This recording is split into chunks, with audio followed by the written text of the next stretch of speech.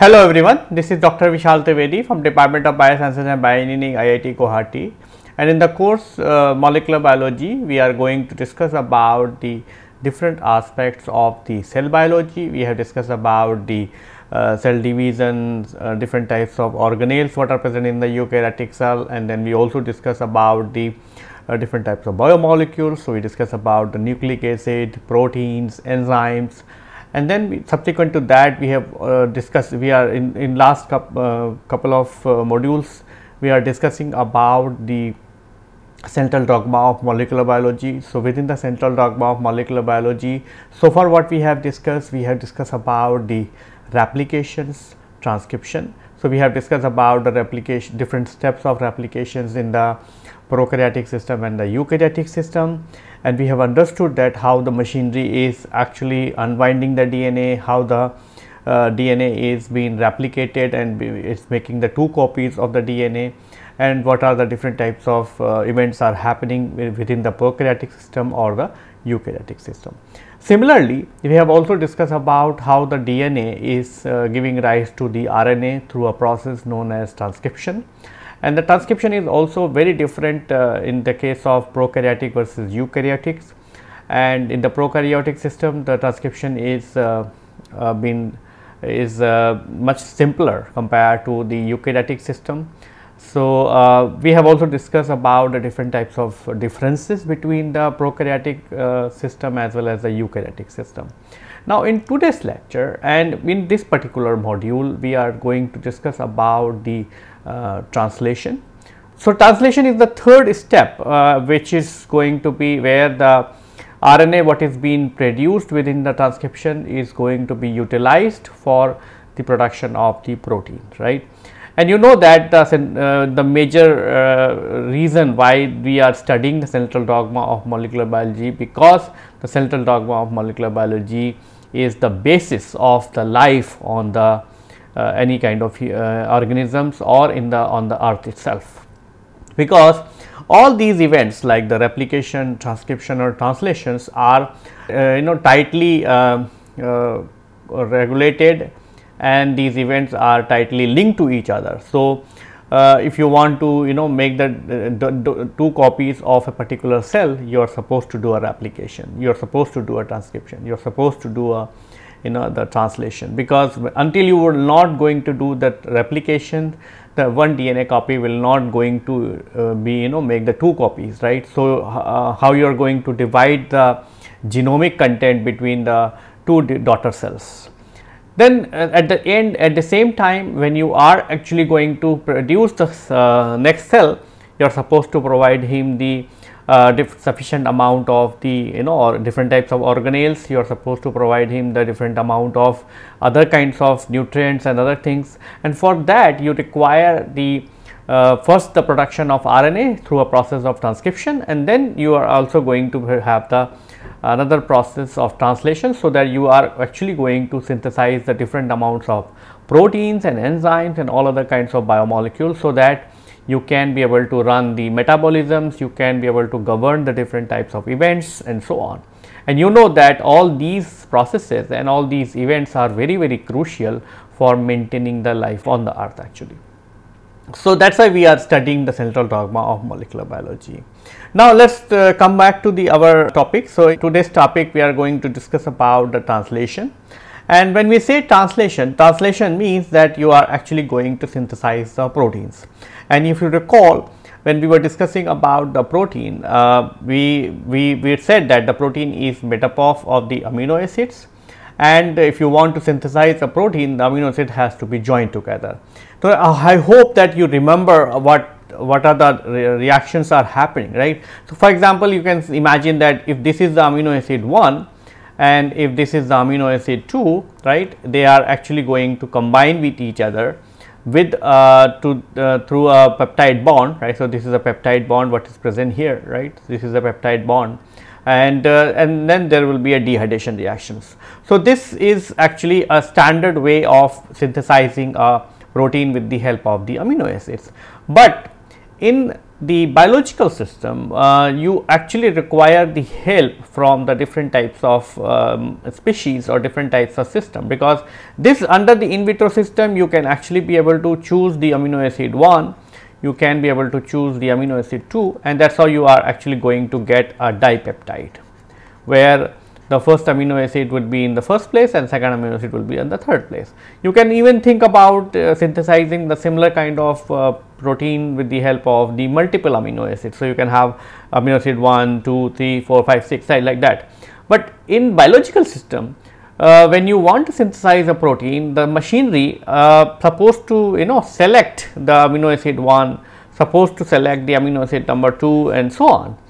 So, how that works? So, for that purpose the DNA is synthesizing the different types of RNA species. So, it is synthesizing the ribosomal RNA, it is synthesizing the transfer RNA, and it is synthesizing the messenger RNA.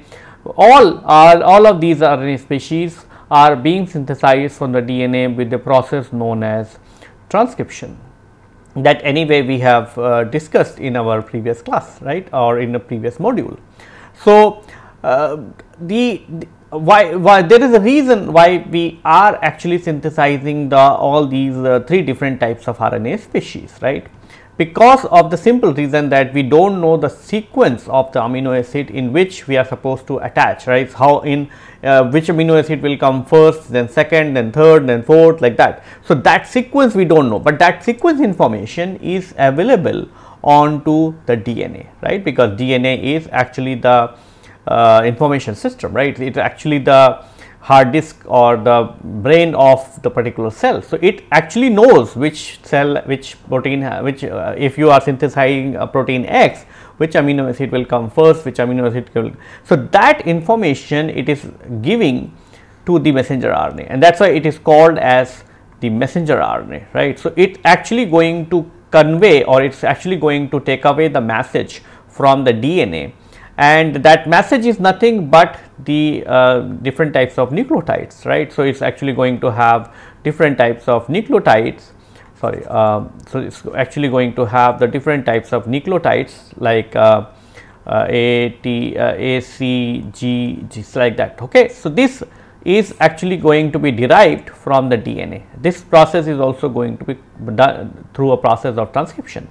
Now, once you have these, then it is you are providing the information into the system, but who is actually going to read these information so that you can be able to know which amino acid. So, for example, this amino acid is actually going to read in pairs, right, and we are going to discuss in detail why it is being discussed in pair, and this reading is actually going to be done by the tRNA. So, tRNA is actually a amino acid where you have the two parts. You are actually going to have, you can imagine that it is actually having two reading blocks on one or two other, right. So, it is going to have the lower end which is actually going to sense the codes what are present onto the messenger RNA, and on the top side it is actually going to have the amino acid what is present as the amino acid is attached covalently to this. So, this is actually a tRNA, right. So, tRNA is actually going to have two parts. In the lower end you are going, that is actually going to help to read the codes what is being derived from the DNA, right, and the upper side it is actually going to have the corresponding amino acid, right. So, for example, if this is for methionine, then you are actually going to have the tRNA which is going to be for methionine. Okay. Same is true, then this whole thing is, and then they are actually going to do this condensation reactions, right. So, that condensation reaction is actually going to be done in the ribosomal RNA. So, ribosomal RNA is actually going to prepare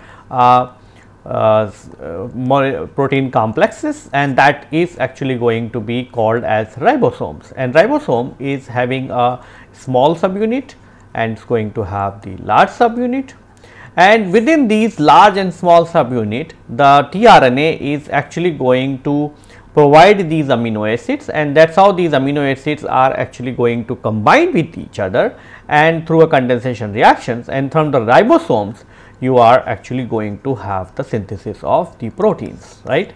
So, you can see that how complicated it is, how systematic it is, right, and where the messenger RNA is actually conveying the or taking the message from the DNA. tRNA is reading that message from the messenger RNA, and as well as it is bringing the appropriate amino acids, and then it is taking those amino acids into the ribosome, which is actually a multimeric protein complexes involving the different types of ribosomal RNA, and then it is actually going to do a condensation reaction just like this, right. So, amino acid 1 and amino acid 2 is combining with each other to make a dipeptide. Similarly, this reaction can continue for several rounds, and that is how you are going to have the synthesis of even a bigger protein like 300 amino acid, 400 amino acid, 500 amino acid protein, right. So, this is just a brief overview of the importance of the different RNA species into the whole process of translations. Now, if we want to understand the whole process of translation, we are supposed to understand the many aspects related to messenger RNA, many aspects related to tRNA, and many aspects related to ribosomes. So, what are the things we are supposed to understand first? So, first thing what we have to understand is the structure of translational machinery, which means we should understand the structure of the ribosomal RNA, we should understand the structure of the ribosomes, right. So, then only you will be understand how the tRNA is getting into the ribosomes, how the tRNA is how the ribosome is catalyzing the condensation reactions, and then you also should understand the structure of tRNA, so that you will understand how it is binding to the amino acids, how it is recognizing the messenger the codes on the messenger RNA, and then we also should understand the structure of the messenger RNA, and very briefly we discuss about the messenger RNA structure, so that you can be able to understand much quicker in the when we were going to discuss about this. And then we also going to discuss about the genetic code. Remember that when we were talking about the messenger RNA, the nucleotide sequence what is present onto the messenger RNA, which is being derived from the DNA, that is a genetic code which you are going to read, and that is going to be read by the tRNA. Then we are going to discuss about the mechanism of translation. So, mechanism of translation involves the activation of amino acids, initiation, elongation, and terminations. This is a mechanism of translation could be could be for the prokaryotic system or could be for the eukaryotic system. So, remember that we are discussing these kind of mechanisms for both the systems. So, prokaryotic as well as the eukaryotic system.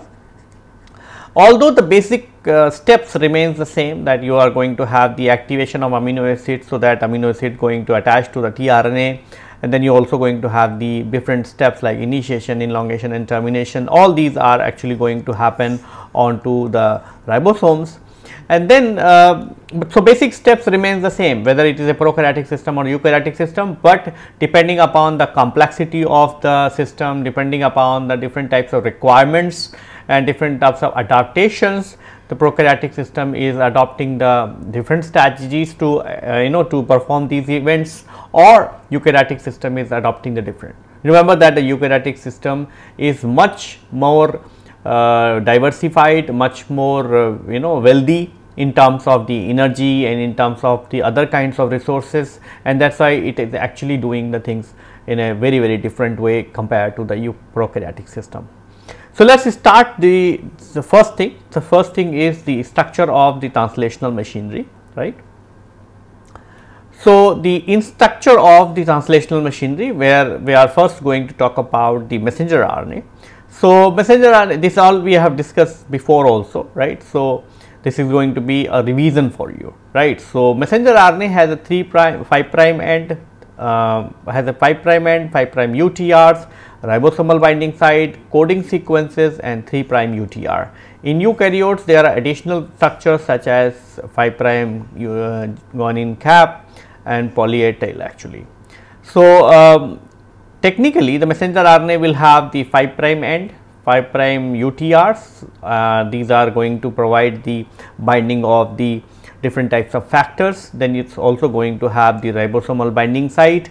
Then you are going to have the coding sequence. This is the coding sequence which is going to be responsible for the synthesis of the proteins. So, it is actually, and this is going to be a 5 prime UTR and the cap, right. So, it is going to be a 5 prime cap, and this, remember that when we were talking about the post transcriptional modification, we said that how the cap is being formed and how the poly A tail or the polyadenylation is happening.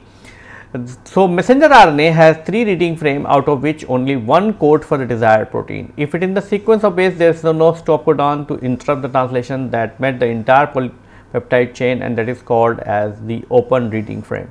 So, this is actually a coding sequence. It is also going to be called as the open reading frame. Then let us talk about this part, right. So, it says that you are going to have the 3 reading frames. So, when it says the 3 reading frame, it actually talking about the genetic codes, right. And so, before we get into the discussion about the reading frames, let us first discuss about the genetic code. So, genetic code. So, messenger RNA is the random sequence of nucleotide differentiated by the base attached to them, which are uracil, adenine, cytosine and guanine. 3 nucleotides together code for a specific amino acid, and these are called as the codons. So, you are actually going to have a codon where you are, so it is actually going to be called as codon, or I will say code, right. So, this code is made up of the 3 nucleotides, right. Like for example, A, U, G, okay, and it always been 3. So, it is actually going to be read as the 3 codon, right? Just like you are actually getting the OTP, right. So, OTP is also 4 letter words, right. It actually goes and give you the, so when you do a banking transactions, bank normally send you an OTP, right.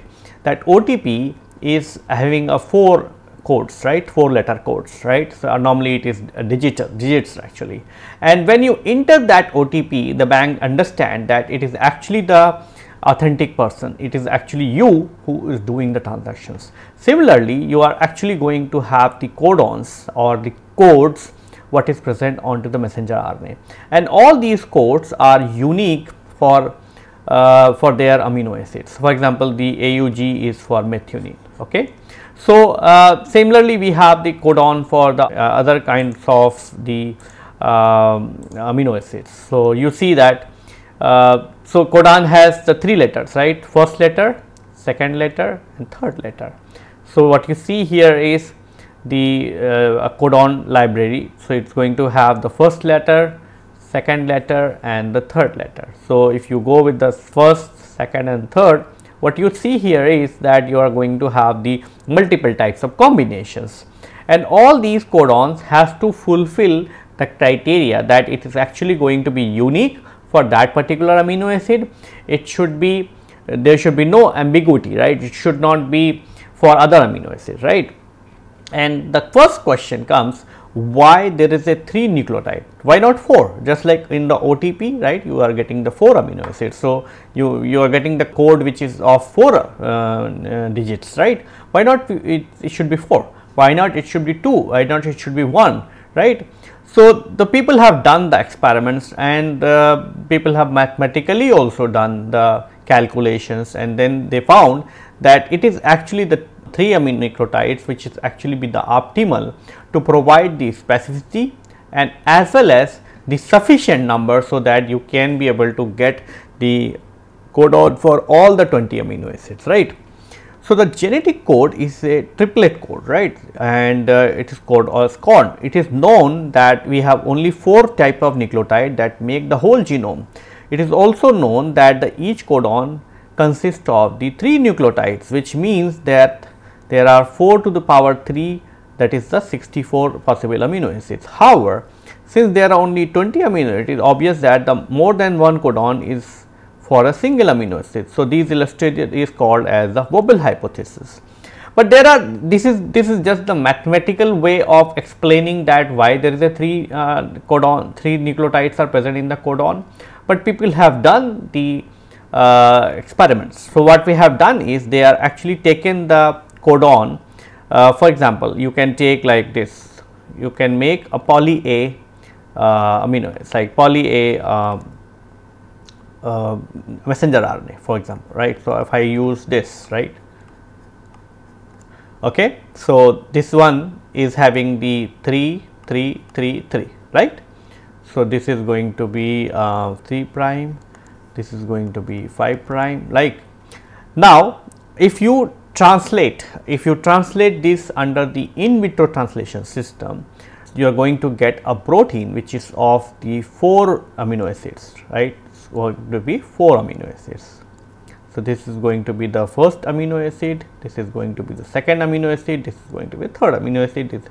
So, you are going to get a polypeptide which has the 4 amino acids. So, it is going to be a 4 amino acid polypeptide.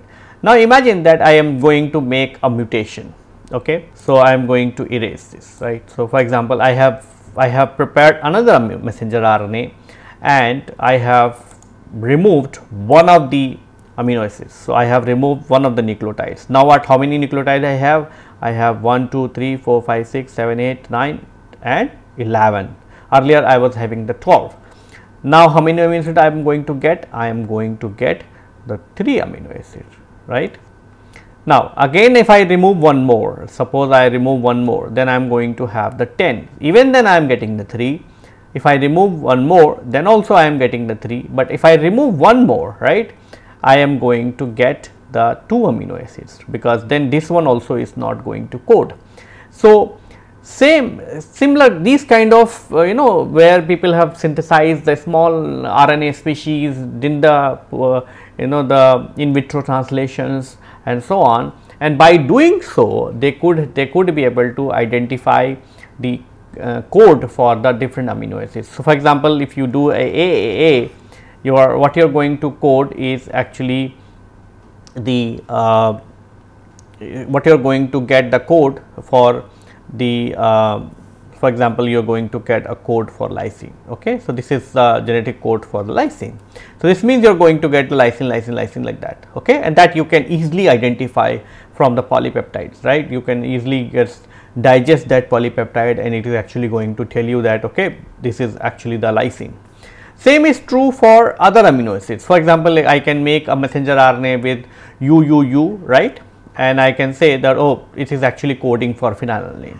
Similarly, I can make the another code, like I can just make this kind of system and I can do post in vitro transcriptions, and then I will say okay, UUA is coding for the leucine. So, that is how they have actually come up with this kind of library which is called as the genetic code library.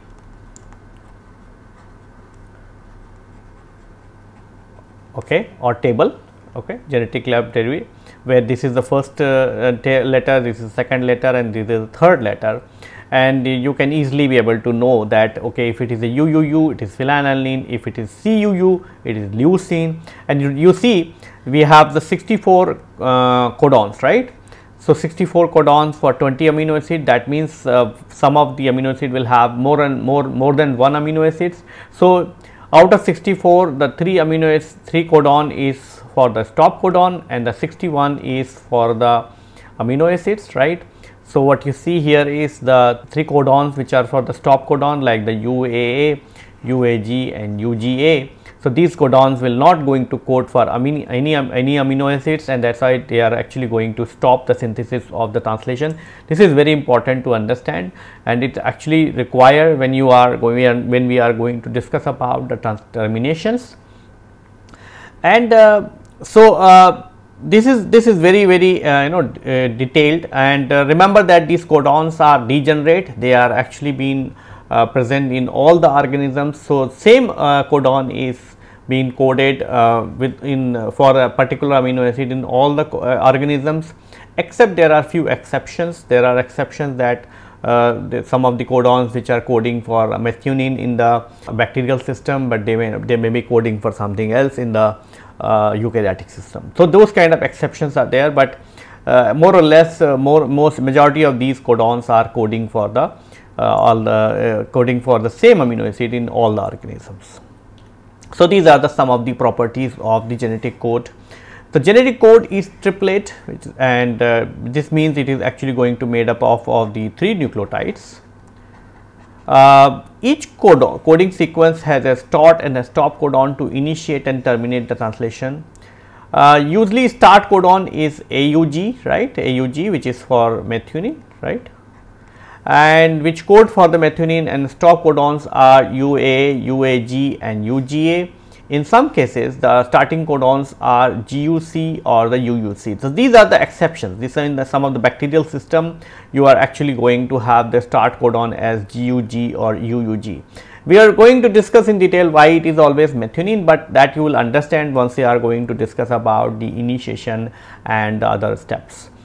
The code is unambiguous, which suggests that the code is for only one amino acid. That means they are not going to get confused, like, so it's not like for methionine you have the same codon and the same codon is coding for the leucine also. It's actually unambiguous, it is only specific for that particular amino acids.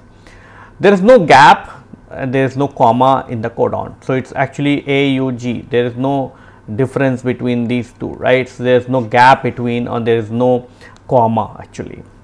The code is degenerate. This means that one amino acid has more than one codon. For example, the phenylalanine is specific for two codons, that is the UUU and UUC. That this is the for phenylalanine, UUU and UUC. So, this is actually degenerate. So, you can actually have the flexibility of using a tRNA which contains the UUU, or you can use the tRNA which is for the UUC, and it actually provides the flexibility into the system. Some organism may use the UUU very extensively and some organism may use the UUC, and that is why it may actually help the organism to adapt according to the environment or according to the situation.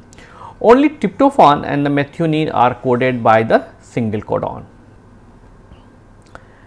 Then the codon is non-overlapping. For example, a code has AUG, CUG, GGU, GAU, UUU, GUA.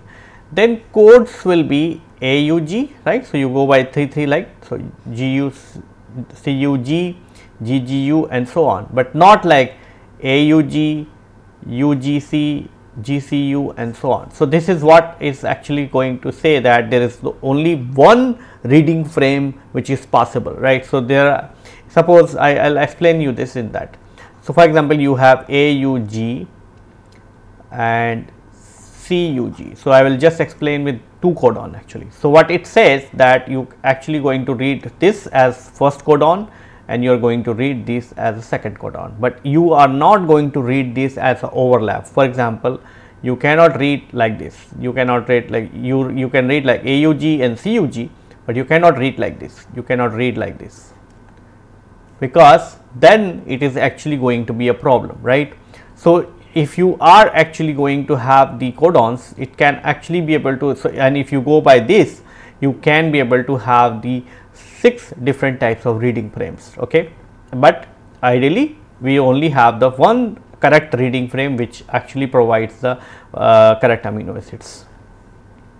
Genetic code is universal, which suggests that the genetic code and its meaning is common for all life forms. However, there are some exceptions in this rule. For example, UGA is a stop codon, but it codes for tryptophan in the mycoplasma, spiroplasma and the mitochondria of several species.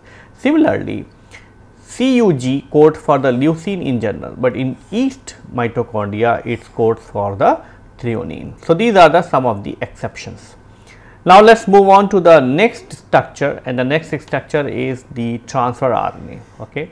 So, the transfer RNA is a cloverleaf structure in the 2-dimensional and L-shaped structure in the 3-dimensional. Transfer RNA is a 73 to 94 ribonucleotides in length.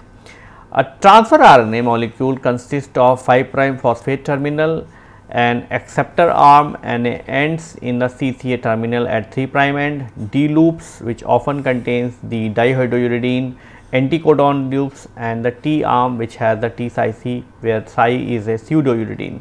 CCA sequence is important as it is important for the recognition of tRNA and also site for attachment of the amino acid. So, this is the cloverleaf model of the tRNA, right. So, where you are going to have the 5' end, and from the 5' end you are actually going to have the 5 different arms, right. You are going to have the D arm, you are going to have the anticodon arms, you are going to have the dices group, and you are going to have the CCA end.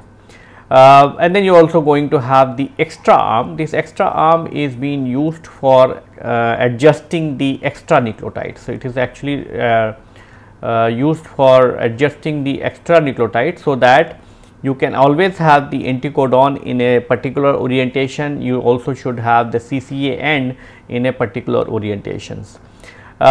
These two arms are actually containing the specific nucleotides. For example, the D loop is having the dihydrouridine as a nucleotides. Similarly, TICIZ has the pseudouridine as one of the modified nucleotides what is present. And then this is a very important codon, because this is a anticodon loop which is actually going to recognize the codon onto the messenger RNA. So, it is actually going to recognize the codon what is present onto the messenger RNA. For example, if you have AUG, this AUG what is present onto the messenger RNA is going to be recognized by the anticodon what is present onto the tRNA. Similarly, this is the amino acid arm or CCA arm. So, this is the CCA arm where your amino acid is actually going to be attached, and that is how this is actually going to participate into the condensation reaction. So, this part is going to participate into the condensation reaction, and this part is actually going to read the message onto the messenger RNA, and that is how they are actually going to bring the correct tRNA into the actions. So, each tRNA is specific to the amino acid that it carries in the CCA arm, right. So, there are 30 to 45 different tRNAs in prokaryotes and the 50 different types in eukaryotes, which suggests there is a more than one tRNA for a single amino acid. So, tRNA would be as per the genetic code, right. So, you are going to have the different types of anticodons for the different amino acids. So, remember that we have the different types of genetic code for a specific amino acid or for a particular amino acid. Similarly, you are going to have the different types of tRNAs. So, you are going to have the 50 different types of tRNAs in the eukaryotic system and 30 to 45 different types of tRNAs in the prokaryotic system. For example, for glycine there are two tRNAs which are represented as tRNA gly1 and it is also called as tRNA gly2, right. So, these both are actually going to carry the glycine here. So, it is going to carry the glycine here, but the anticodon are probably be different. Now, let us move on to the third machinery, and the third machinery is called as the ribosome. So, structure of the translational machinery. So, ribosomes are the ribonucleotide proteins. So, these are the multimeric protein complexes where you are actually going to have the ribosomal RNA and the proteins. Each ribosome is made up of the two subunits, large subunit and the small subunit. In prokaryotes, mitochondria and chloroplast of the prokaryotes, chloroplast, there is a 70S ribosome which is composed of 50S and the 30S subunit. In E. coli, the 30S subunit consists of 16S ribosomal RNA, 21 ribosomal RNA and 50S ribosomal subunit, and 50S subunit contains 23S ribosomal RNA, 5S ribosomal RNA and the other 31 different types of proteins. In eukaryote, there is a 80S ribosome which is consists of 60S and the 40S ribosomal subunit. So, in eukaryote there is a 80S ribosome which is consists of 60S and 40S ribosomal subunit. 60S subunit consists of 20S RNA, the small ribosomal RNA and the 5.8 ribosomal RNA, and approximately 50 different types of proteins. The 40S ribosomal subunit consists of 18S ribosomal RNA and the 33 different types of proteins. So, this is what, and it is actually going to have the three different types of activities. It is going to have the amino acyl site, it is going to have the peptidyl site and it is going to have the exit sites. And on one side it is going to have the messenger RNA binding site and on the other side it is actually going to have the tRNA docking site. So, the ribosomes are ribonucleoprotein that contain the RNA and protein, and each ribosome is made up of the two subunits. So, it has actually going to, so 70S ribosome has three tRNA binding sites, it has the P site, has A site and it has the E site. The P site is the peptidyl tRNA binding site, A site is the amino acyl tRNA binding site, and E site is the deacetylated tRNA site, all the exit sites. So, it is going to have the 3 sites, it is going to have the P site, it is going to have the A site, it is going to have the E site. So, A site from where the RNA, the tRNA is going to enter into the protein synthesis, then it will enter, then it will move to the P site, and it is actually going to catalyze the reaction of condensation, and then from here it will either move to this site or it will actually move to this site, okay, depending upon what kind of codons are present at the bottom. If it is codon is next codon, then it will enter here and then it will again take up the another amino acid, but if it is a stop codon, then it will enter here and it will be get exited from this side, okay. That anyway we are going to discuss in detail when we are going to discuss about the mechanism of the translation. So, mechanism of translation. So, it is going to have the 3 important events like the activation, initiation, elongation, terminations, and we are also going to discuss about the post translational modifications. So, mechanism of translation. So, first event is the activation of amino acids. During this process, the amino acids are attached to the tRNA in the presence of the enzyme amino acyl tRNA synthase. This enzyme activates the amino acids by attaching covalently to the tRNA. When the tRNA gets charged, it named as the amino acyl tRNA. During this process, the amino acids are attached to the tRNA with a high energy bond, so that it activates the amino acids. So, you are going to have the amino acid, you are going to have tRNA, you are going to have ATP, then you are going to have an enzyme which is called as amino acyl tRNA synthase, and it is actually going to produce the amino acyl tRNA, and it is going to produce the AMP and PPI, which is actually going to be produced from the ATP. This is actually very high energy system where your amino acids are going to be attached onto this, right, and it is actually going to participate into the condensation reactions. In eukaryotes, in eubacteria, first amino acid is in the polypeptide chain is N-formyl methionine, which is specific to 3 codes as AUG, GUG and UUG. Whenever these codes are present in the primary point, they code for the N-formyl methionine, but they are present in between the codon sequence, they code for the methionine and valine respectively. How does this happens? This is because of the difference in the initiation tRNA and the one used in between the process of translation. Initiation tRNA has a unique feature that distinguishes from the elongating tRNA in the bacteria. So, you are going to have the amino acids tRNA and ATP, and it is going to have synthesis of the amino acid tRNA. The only difference is that you are going to have the different initiation tRNA compared to the tRNA what is being going to be used for that during the elongation steps. Now, let us talk about the mechanism. So, mechanism has the 3 steps. It is going to have the initiation, elongation and terminations. So, in the first step, the small subunit of ribosome bind to the messenger RNA such as that the initiation codon lies in the P site. This gets possibly due to the activity of IF3. It basically prevents the untimely reassociation of the large and small subunit of the ribosomes. Moreover, it promises accuracy of initiation site selection. In messenger RNA, there is a ribosomal binding site which consists of the Shine-Dargano sequences and the initiation codon. This Shine-Dargano sequence, which is 5' A, and this is located 10 base pair upstream of the initiation codon, is complementary to the region near 3' end of the 16S ribosome, a component of the small subunit of the ribosomes. So, this is the Shine-Dargano sequence what is going to be present onto the messenger RNA, which is upstream to the start codon. And then in the next step, the initiation tRNA carrying the N-formyl methionine enters the P site and binds to the messenger RNA via its anticodon loop. So, in the this is the initiation codon, right. So, it is actually going to have the binding and the assembly of the ribosomal machinery in such a way that this actually is going to bind to the P site, and then once it binds to the P site, and then the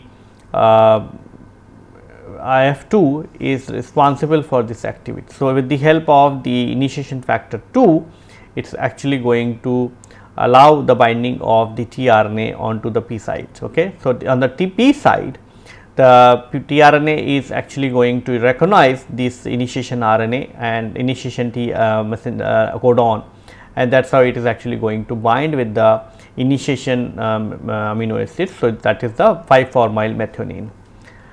It directs the initiation tRNA to its correct position in the initiation complex. It is also exhibits ribosome dependent GTPase activity. Once the GTP is hydrolyzed, then the 50S ribosome are joined to form the complete ribosomes. Finally, when the large subunit also join the complex, it forms the complete P site and the A site. Second charge tRNA enters into the A site. This tRNA, as per the rule, has the anticodon corresponding to the codon into the messenger RNA. So, once the initiation tRNA is going to be placed very nicely, then the 50S ribosome subunit is going to enter. It is going to replace the initiation factor 1, 3 and 2, and it is going to hydrolyze the GTP as well. And then the large subunit will also going to bind in such a way that it is actually going to make the complete P site, complete A site and so on. And then the A site is actually going to take up the next tRNA. That next tRNA would be the specific for the next codon. Now, let us move on to the elongation steps.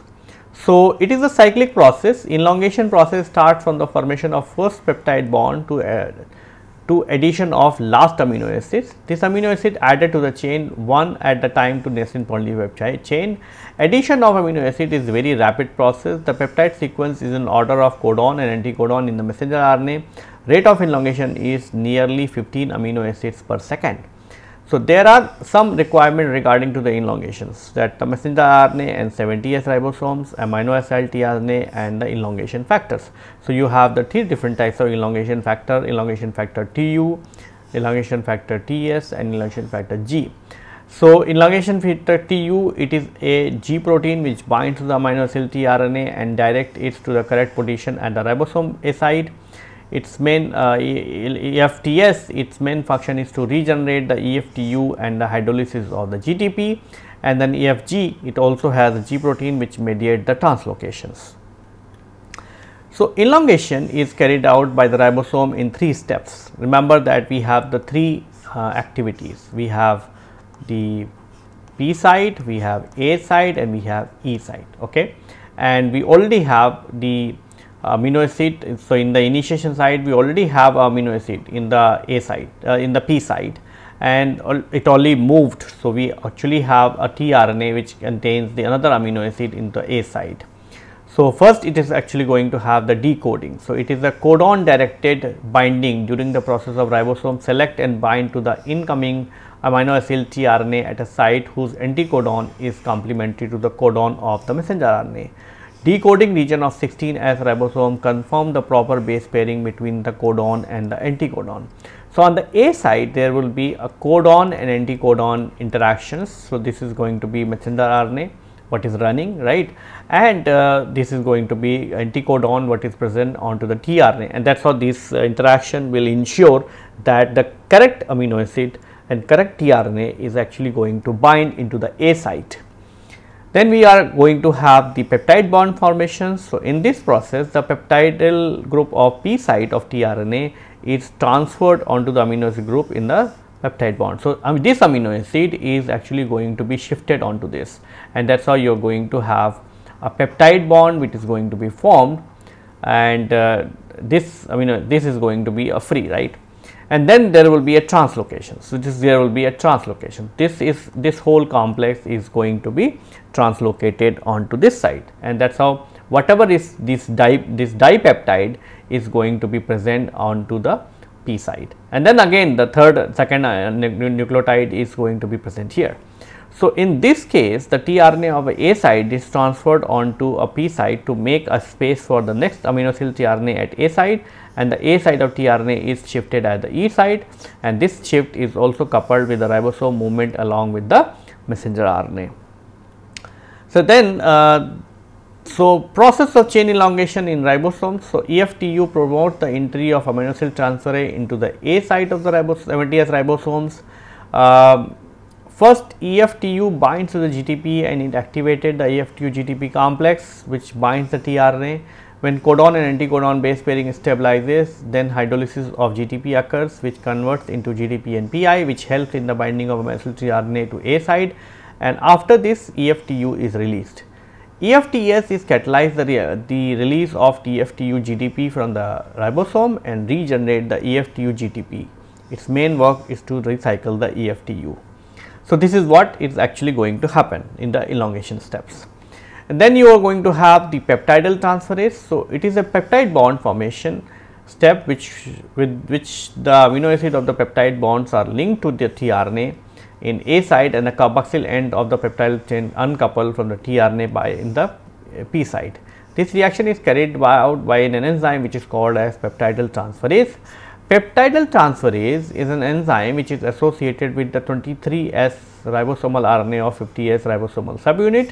Peptide bond formation involves the O to N migration and the conversion of ester into the amide bond. So, this is what exactly going to happen. In the P side, you are actually going to have the amino acid 1, and from here it is actually going to be shifted onto the amino group of the second amino acid, and that is how you are going to have this dimer which actually going to have the peptide bond. So, this is actually going to be a peptide bond what is going to be formed. So, three things are necessary for the translocations, right? Deacetylated RNA moves from the P side, peptidyl transferase move from A to P side, and the ribosome should have move on to the messenger RNA one codon down, so that the next codon can come at the A side.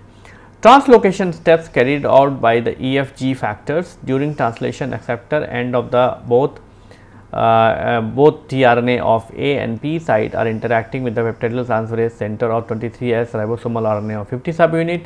In translocation, A and P tRNA transfer to the P and E site respectively as ribosome move 3 nucleotide along messenger RNA chain in 5' to 3' direction.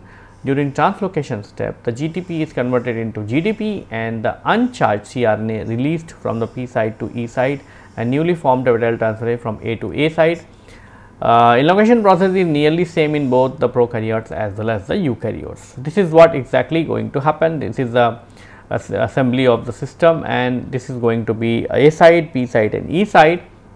So, A side is always going to welcome the new amino acid or new amino acid transferase, whereas in this side you are going to have the peptide bond formations, and once the peptide bond is being formed, then it is actually going to be shifted on this side, whereas the old tRNA which does not contain amino acid is actually going to be shifted onto the E side, and from here it is actually going to be it is actually going to be rejected, and it is actually going to fall into the cytosol, because so this tRNA is going to be rejected into the tRNA into the cytosol, and then again this will going to participate into the another round of the amino acetylations, right, with the help of the amino acid synthase, and again it will be ready for supplying the amino acids into the A side. And then if we have the terminations, so termination of translation occur due to the stop codon. There is a 3 stop codons, UA, UAG and UGA. Out of these 3, when one of the stop codon appears in the A side of the ribosome, it causes the termination because there is no tRNA present corresponding to these codons. So, tRNA is not binding codon and cause the terminations. During the termination process, release factors are involved. When the UA or UG is in the A side, RF1 binds to the ribosome. When UA or UGA is in the A side, RF2 binds to the ribosome. RF3 is a type of GTPase which maintain the function to catalyze the release process to GTP binding and hydrolysis. So, in the terminations, release factor RF1 or release factor RF2 binds to the ribosome nearly at the A site. Then the polypeptide chains are released from the ribosome by the peptidyl transferase complex. So, peptidyl transferase complex transfer the carboxyl terminal residue of the peptide chain from the tRNA of P side to the water molecule. Now, the release factor RF and GTP released and its tRNA is also freed. Now, the ribosomal assembly is unstable due to the presence of the initiation factor IF3 and IF1 and ribosome recycling factors. As a result, the ribosome 70S ribosome disrupt into the 30S and 50S ribosome and prepared for the initiation. So, this is exactly happen once you have the complete synthesis and you are actually going to reach to a stop codon. Then on the stop codon, the release factors are actually going to participate and they are actually going to release the newly synthesized proteins from the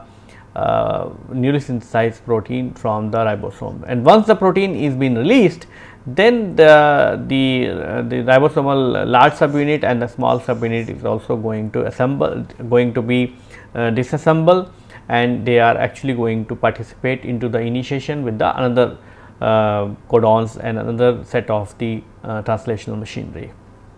So, this is what we have discussed so far. We have discussed about the translational machinery, we discussed about the structure of the tRNA, we have discussed about the structures of the messenger RNA, we discussed about the structure of the ribosomal RNA or ribosomes, and then we also discussed about the different events. So, we discussed about the genetic codes, we have discussed about the initiation, elongation and terminations, and we have also discussed about the different types of processes what is happening into the prokaryotic system.